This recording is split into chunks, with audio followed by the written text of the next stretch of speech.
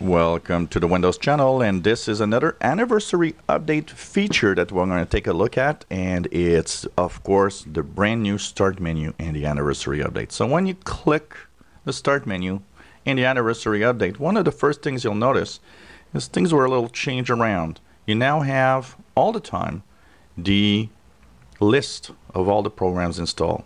That was one of the things that a lot of people ask. Where are my programs? They didn't understand where to take a look.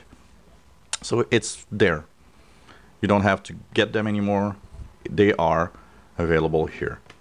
Of course, there's a recently added, so every time that you install a new software, it's going to show up. There's the most used, so everything that you have that you use regularly is shown here.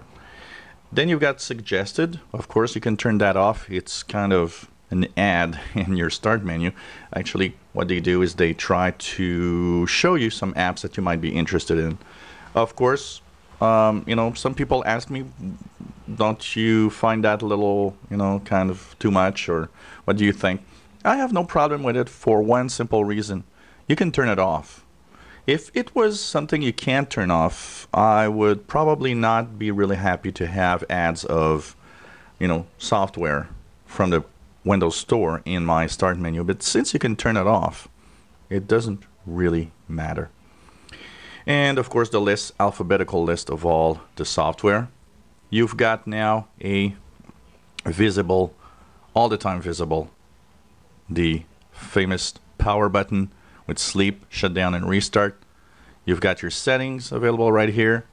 You've got your File Explorer available on the left, and that's why they kind of left it out on most of the new anniversary updates. You'll see that the File Explorer, which was part of your taskbar in Windows 15.11, version 15.11, is gone.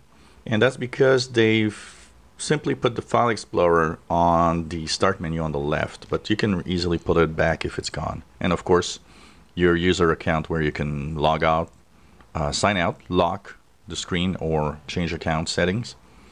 And you've got the expand, which will have more information here, including start. So when you expand here, first you have more information here, but that empty space is going to have more information also. On the right side, of course, there's a little separation you see here.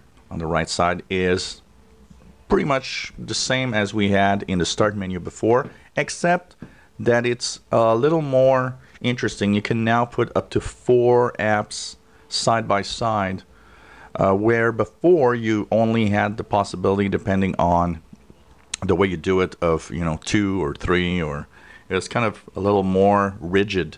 So here it's a little simpler. You can now, of course, have all of these here. You can expand. You can put full screen if you want. That's also something that people wanted. A full screen experience. So you can go into the settings and say, I want to have my start menu full screen. You can of course have your start menu smaller if you desire, like this. You see here how it's small. I like to have it kind of halfway personally, because it gives me the possibility to have a lot of these little most of my apps, and still see my desktop or stuff in the background.